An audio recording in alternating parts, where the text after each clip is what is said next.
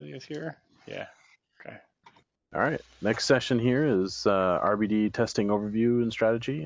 This was something that Josh and a couple other people asked for and thought it might be a good idea just to give a rundown of kind of some of the different testing strategies that are going to go into RBD and given some of the things that are coming up in the roadmap. So, Josh, you want to give an overview of kind of where this was thinking? I know it was coming off of an email chain. So, yeah. So, I guess the general thing here was that we have a lot of tests for user space RBD across a number of different things, and a few for kernel RBD. They're kind of using multiple different frameworks right now, and a lot of that could be unified more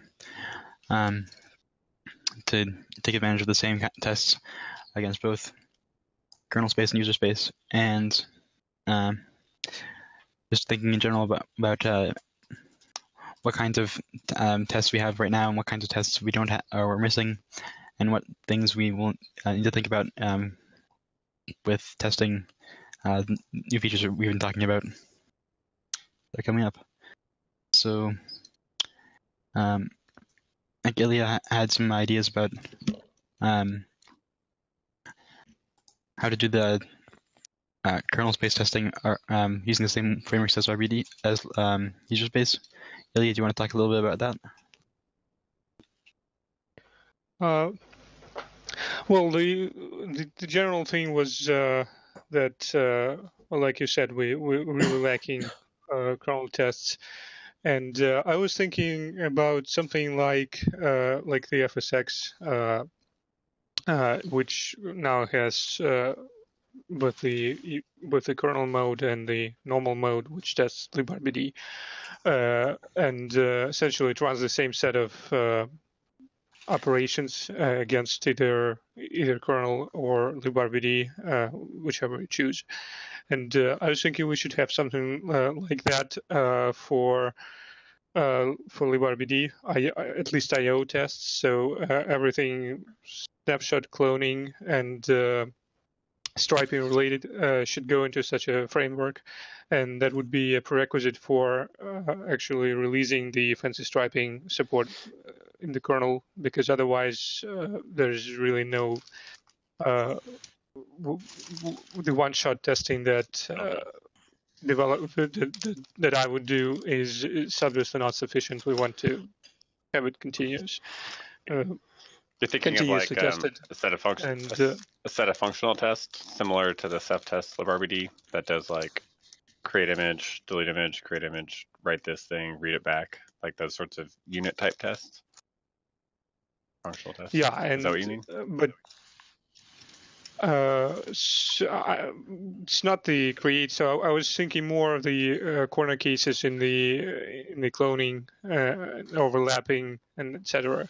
So in particular, the librd tests, for example, there is a specific test that tests the overlap thing, and the kernel had a bug for almost a year, or actually over a year, where there was the overlap was essentially botched. So I was thinking of writing something like similar to FSX to have tests, at least those sort of I/O tests maintained in one place, and so that basically the same set of tests can be run against the librd and the kernel RBD, right. In the same in a similar manner to the FSX. Because FSX has been a great help. Yeah. We found lots of bugs, and it suggests that this approach will benefit us in the long run. So I think a lot of those kinds of tests we have for librd right now are actually in the Python tests. There's a bunch of tests for specific like cloning corner cases, and I think there's some discard corner cases and like a snapshot and resize corner cases too in there. What do you think about like making a kind of abstraction?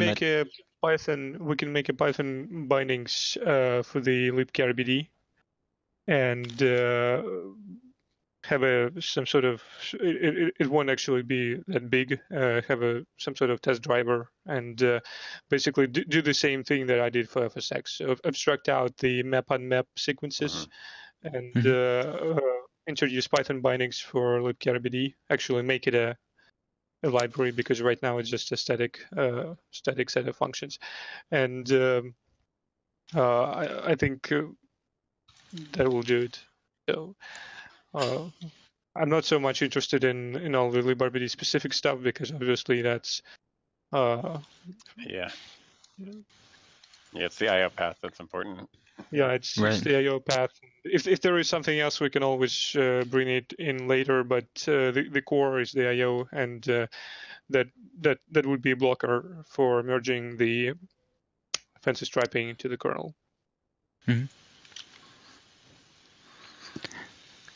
So I think the only other thing that's might be part of some of those tests that's libRBD specific is changing which snapshot you're reading from or currently writing to, using while the image is open. But we could probably restructure those tests to avoid that for the other kernel tests. Mm-hmm. The Python tests do that, you mean? Yeah. A few of them do, just to make sure that that actually works with like caching enabled and that kind of thing.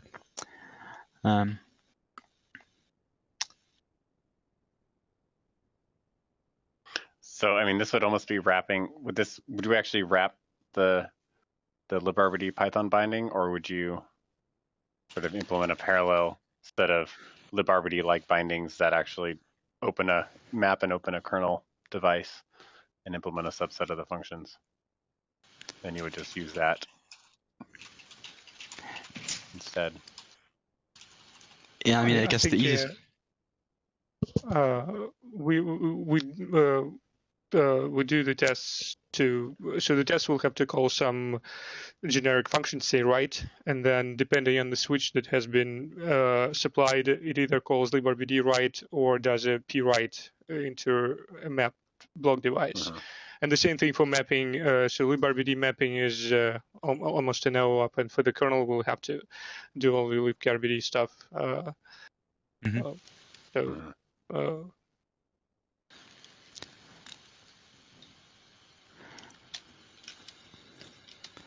the simplest way to not change the tests would be to implement the same interface that the Python bindings for libRBD implement, but using libk-RBD.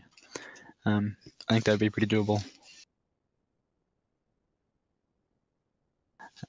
But I don't really see any reason to make it a different interface, really. Yep.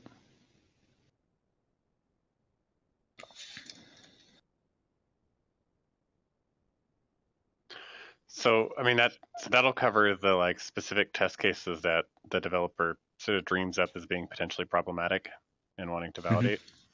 Mm-hmm. FSX is nice because it just throws sort of random stuff and also validates the results. Right. But it's also somewhat limiting in that it's, there's only ever a single IO and flat at a time. It is generally using a small piece of the image. Because it actually keeps an in-memory map of everything that it's written, and that's what it's comparing against. I'm wondering if there are other stress test tools out there that also are validating correctness that we might. I guess the biggest one that we have been using is actually the XBest tests, which do have a lot of different stress type tests in them. That's true. That's true. Yeah. And currently, those are run with slightly different versions for kernel versus user space, and to running them in different environments. Might be nice to unify those more, so that we can have the same set of tests against both there. Mm-hmm. Yeah. I think there might be some things that aren't tested as well by that, which would be things like all snapshots or discard.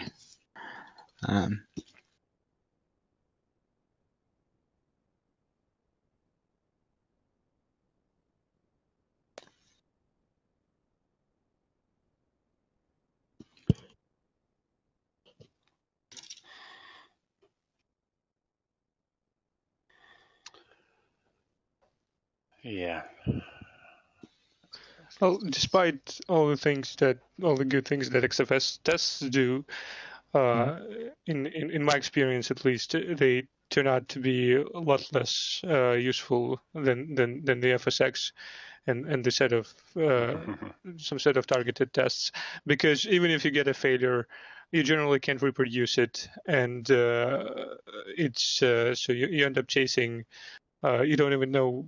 Sometimes you don't even know which test in particular caused the fail. So, for example, that nasty bug that I was fixing back in January or whatever, it was just a pure coincidence that a particular set of tests, particular like 200 something and then 100 something and so on. So a particular ordering was causing somewhat reliably the bug to trigger. So something FSX like which actually has a reproducible does a reproducible sequence of operations is much more useful. Yeah. So perhaps we can in the long run we can see if we can extend that extend the FSX to do something more parallel and so in the short term we need to generalize the Python tests for fancy striping. In the long term we can look into parallelizing FSX to do more what we needed to do. Because relying just on XFS tests or even finding some other fancy testing tool, the scenarios that FSX tests are the most useful and I think would provide the most benefit. So. Yeah. There is a version of FSX that uses MPI that we run in the file system test suite. It's like MPI FSX, which I never looked at it closely, but presumably it's using a bunch of clients and running FSX, but the backend driver is doing the writes and reads on different clients. It's verifying sort of the coherency between clients. I wonder, it might be worth doing on top of kernel RBD.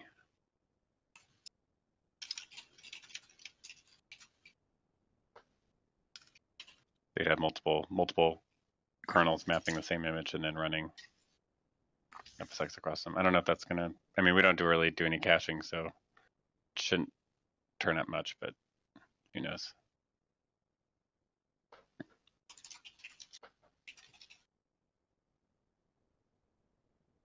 Yeah, that might be something good to run just to verify that it does work for shared disk scenarios. We do something that we don't test right now.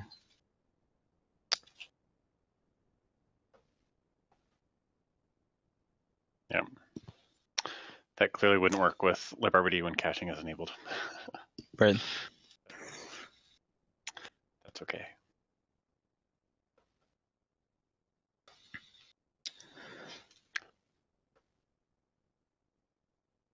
Yeah.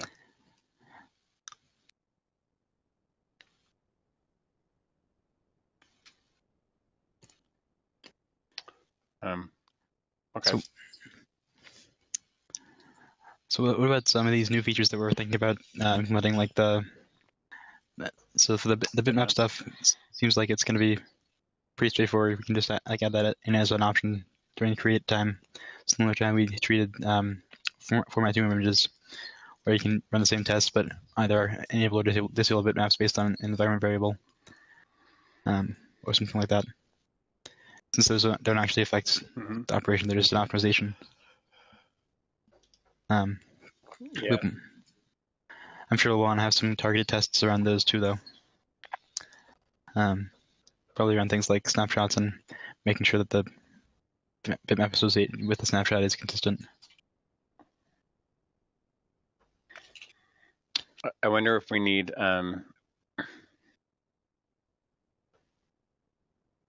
like tests where we're forcibly killing clients.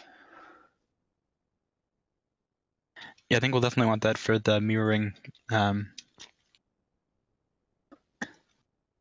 that we can verify like that journal replay is working correctly and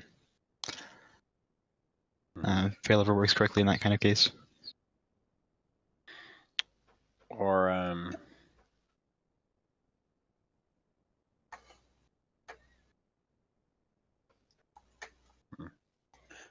getting tired. I can't remember what I was thinking. Oh yeah, having sets of tests that are doing fencing and shutting down clients and taking over locks, fencing the old client and then picking up where it left off. I think that's probably part of a larger strategy to sort of make use of the locking better. Because like right now, OpenStack isn't using it at all, right? Right. And then the other sort of cloud things. It seems like it would be a useful exercise to figure out, have a good, like example user or whatever of the locks that does it correctly that we can point at and say this is how you. Yeah, I think we have a very basic test for those right now, but it's not doing anything complicated. I mean, for OpenStack, it doesn't matter since that it's guaranteeing there's only one accessor by using Synder's database. Okay, I see. Maybe the iSCSI gateways, like if we do iSCSI gateways with multipath and some like HA thing on the gateways, because they'll need to do fencing in order to take over. Yeah, that would be. With all this kind of stuff. That's probably the place to introduce. That's most applicable one. Failover and yeah, okay. Okay.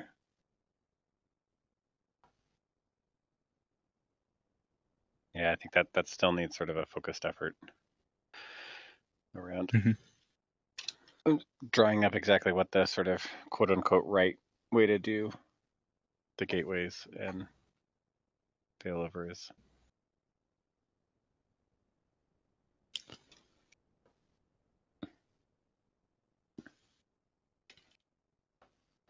And what the performance is going to look like.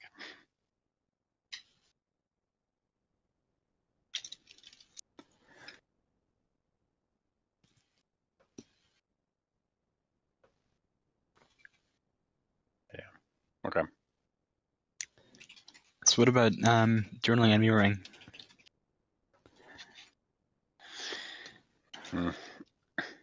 It's going to be a whole lot of testing around that, I think. Yeah. To make that work.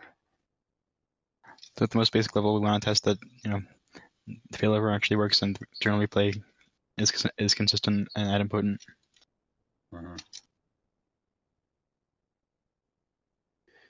Yeah.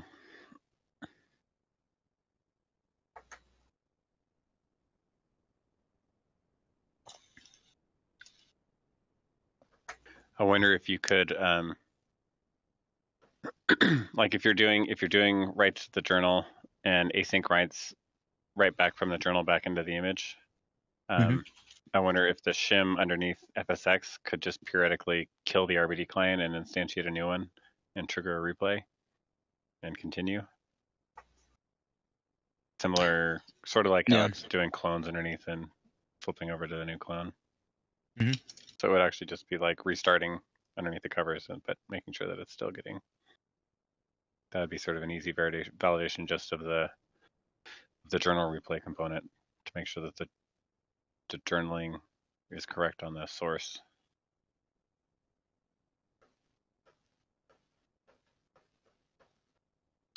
Validating that the client side is correct is a little bit harder because it's always a little bit old.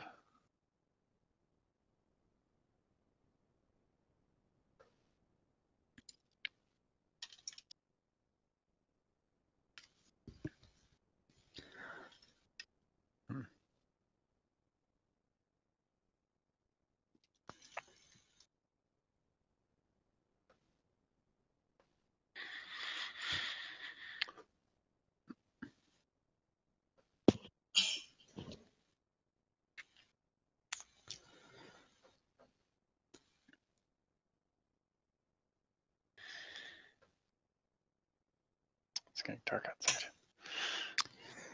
There might be things about testing the actual agent that's handling the replication. Mm-hmm.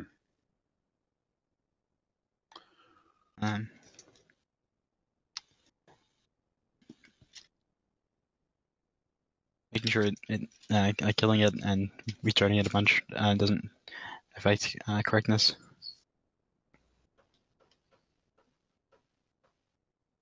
Yeah.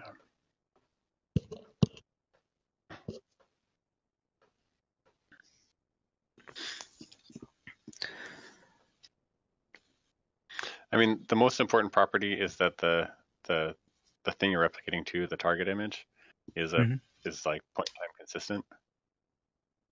Right. I wonder if there's a. I guess we can construct something that's doing like random writes across the device, and every write is writing words that are like one more than the previous. And so you could, at any point in time, a point in time consistent image, if you could make a scan of the image and validate that it was, in fact, a point in time thing. You could probably construct something that writes things in a particular pattern so that you can confirm that that's always true.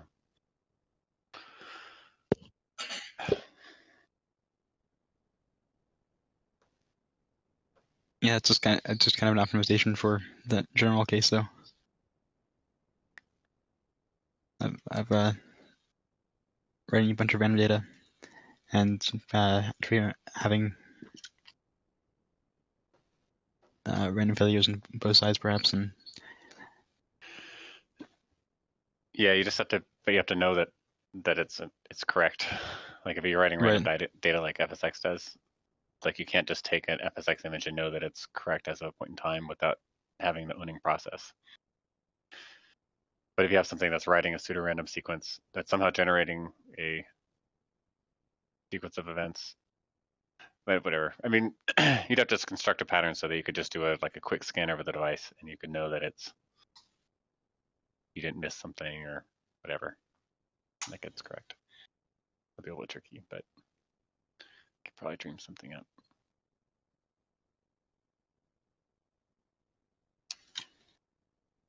Okay.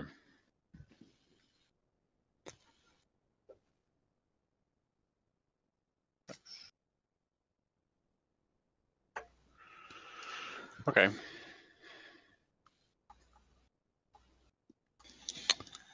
All right. Well,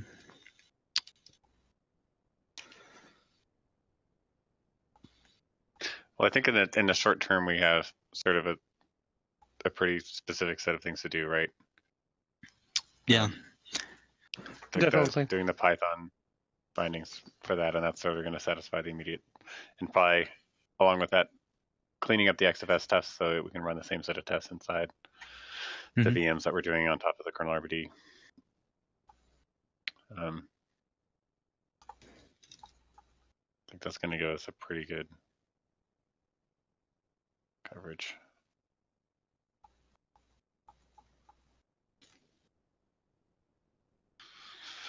Yeah.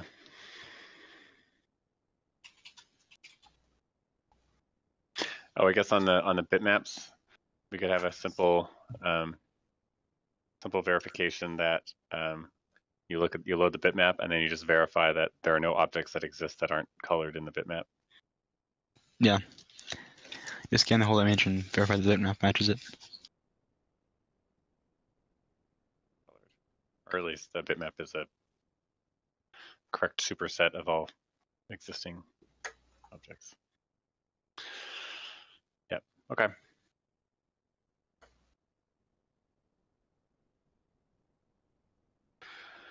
Okay. Well, should we take a little break and then might as well get started on the stuff. Yeah, that sounds good.